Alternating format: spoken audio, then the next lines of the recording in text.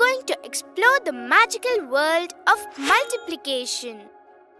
It helps us in adding the same number again and again.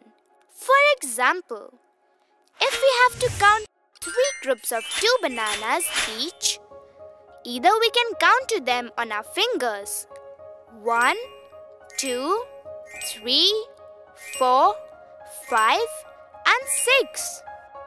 Or we can simply multiply 3 by 2. That will be 2 plus 2 plus 2. Let's add them together. 2 plus 2, 4. Now we are left with 2 to add to 4, which makes it 6. So, 3 2s are 6. Let's start with something simple. If I have 2 apples and I get 3 more sets of 2 apples, how many apples do I have in total? Let's use multiplication to find out. We have 4 groups of 2 apples. So, we have 4 times 2, which can be also seen as 2 plus 2 plus 2 plus 2. So, first, 2 plus 2 is 4. When we add 2 to it, it becomes 6. And when we add 2 again, it makes 8. So, 4 times 2 is 8. Multiplication can be used in so many ways. Let's say you have 5 packs of crayon and each pack has 3 crayons.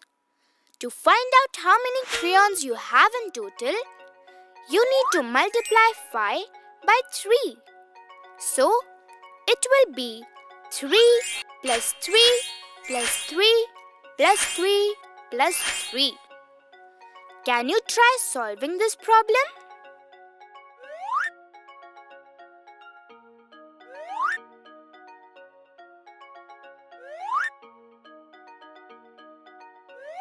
Correct! It is 15.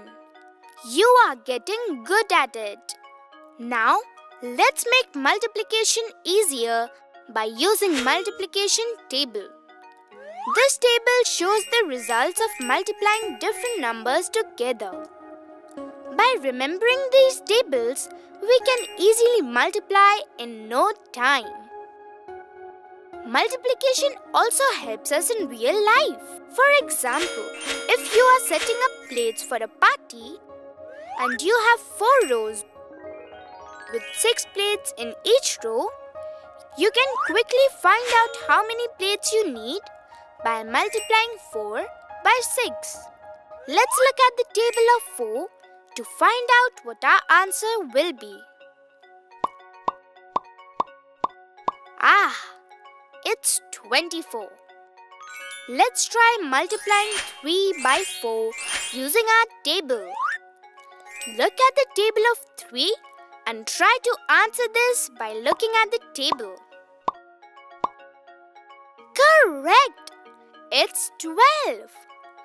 Multiplication is like magic. It makes adding faster and easier.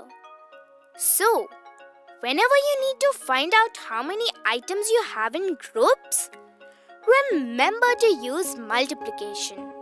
Thanks for joining me today, friends.